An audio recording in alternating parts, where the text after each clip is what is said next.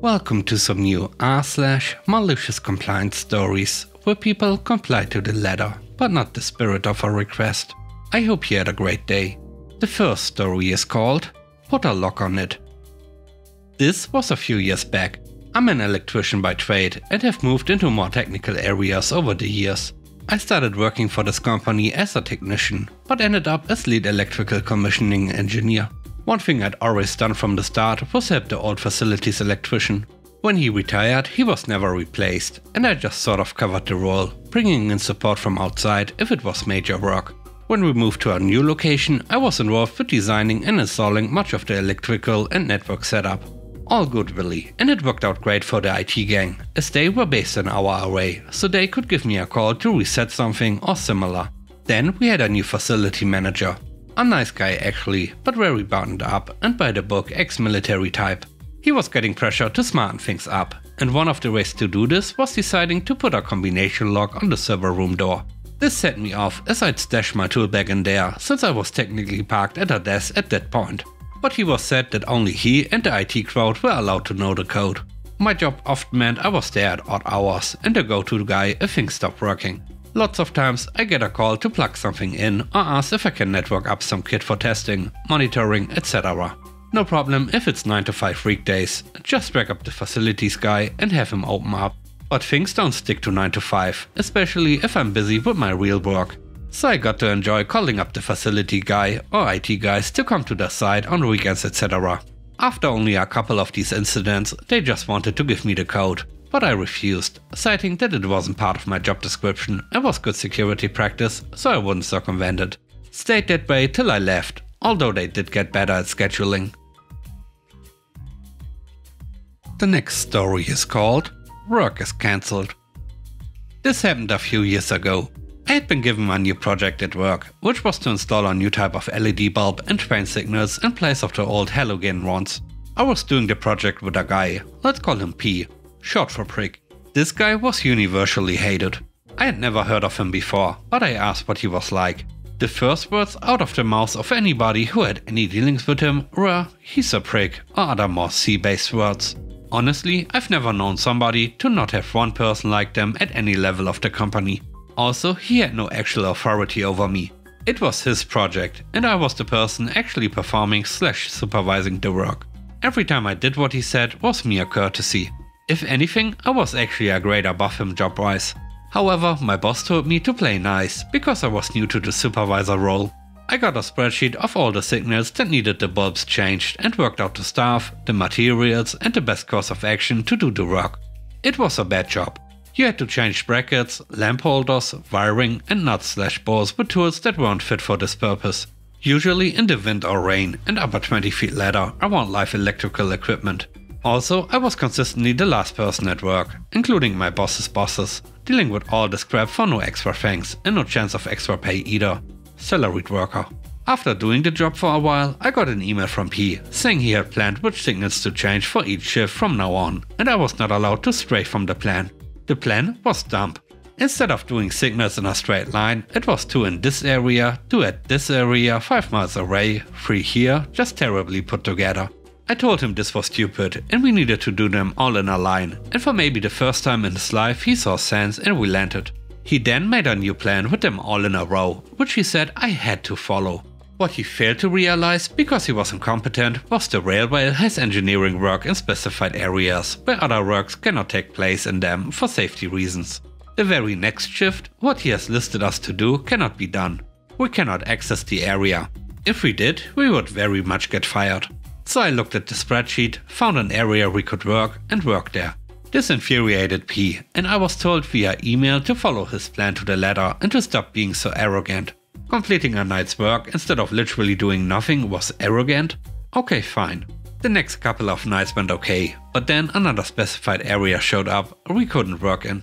This time we just didn't do the work, and I reported back as such because we can't deviate from the plan. This happened multiple times a week. Radio silence from P. At some point, P's boss comes out with us to see our work, because she hasn't seen this type of work before, and we get along great, honestly. This was planned in advance. She wasn't keeping an eye on us because we had started to underperform. We get about half of the work done and then start packing up to leave. She asks why. I tell her because the next signals are in an area for plant engineering works and we can't go in there. She is okay with that. As I said, if we went in there we would probably be out of a job. Or worse. Trains moving, high voltage equipment left on, etc. But she then asks why we can't go to another location and work there. I show her the plan and tell her how we are supposed to adhere to it at all costs. She asks why, and I ask her if she's seen P's email. She had not, but said she would chase it up during the day. I get a very prickly email from P during the day, asking why I only completed half the work. He had even checked to see what time I had been on track till, to tell me I still had 2 hours I could have worked. He CC'd his boss and my boss into the email. He thought he had me, because he was correct. There were 2 hours left before we had to get off track in the section we completed the work. But the cancelled engineering hours in the area for all the other assets made the rest of the work impossible. I was slightly taken aback by this though. While there is a way to check what time people get off track, nobody ever uses it, because it is such an underhanded thing to do and creates massive distrust with everybody. He is the only person in nearly 20 years at this company I've known to have done it. His manager then called us all into a meeting. Before anybody else could speak, she told Pete the reason half the work was done was that the equipment further along on his plan was in a specified area we are not permitted to work in, regardless of what his stupid hindrance of her plan says. She said he should have looked at what areas we could work at before our shift, instead of spending the time spying on the staff for what time they get off track. Her numbers had me working at 40% above what was expected for the shift when I was in charge, and less than half of what I should be doing when he was making us follow his plan. P tries to talk back, but she says, "Shut it before you say anything else useless." I then get sent out while she talks to P and my boss in private. The fallout was that the project was getting taken off of P.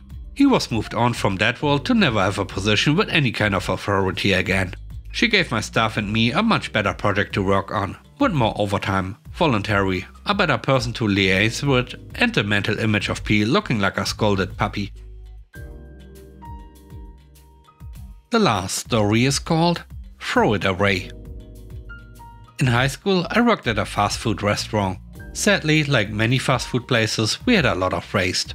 However, we had one employee, who we will call Phil, that would take as much waste food as he could carry at the end of the day and ride his bike to a place where a lot of homeless people would hang out and give it to them. Other employees with cars would often take more if he couldn't carry all of it. There was nothing wrong with the food, it was just called waste because it was cooked and not sold. At one point, someone high up in the corporate part of the restaurant decided to try and cut costs by minimizing waste. Their strategy was to require us to throw away all unsold food at the end of the day, with the idea being that employees wouldn't cook extra food to take home, so we would waste less.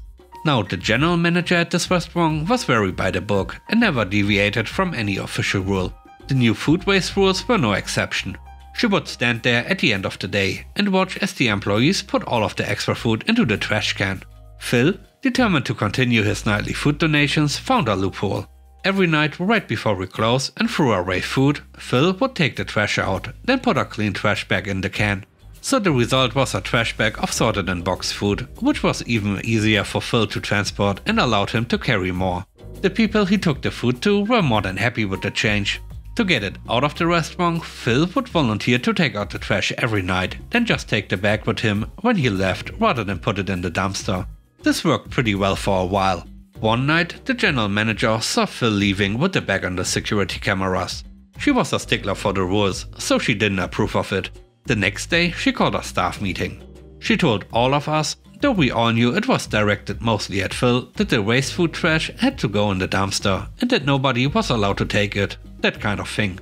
Phil did not care. He continued his routine, albeit with a little more sneaking, until the manager saw him doing it again. Phil was fired for stealing company property or something like that. I don't remember exactly how the general manager phrased it. Several other employees, myself included, quit shortly after and found other places to go. This left the restaurant struggling with fewer employees than it needed. There was also no one experienced enough to train new employees, since the general manager didn't do much as far as food. The employees that quit were mostly the experienced ones. And with that, we end today's video. Let me know what you think about the stories. On a scale of 1 to 10, how would you rate the stories in today's video? I hope you enjoyed the video. If you like what I do and would like to support me, please subscribe and hit the like button. And if you want to support me even further, why don't you check out the channel membership? I hope you have a great day. Stay safe. Bye bye.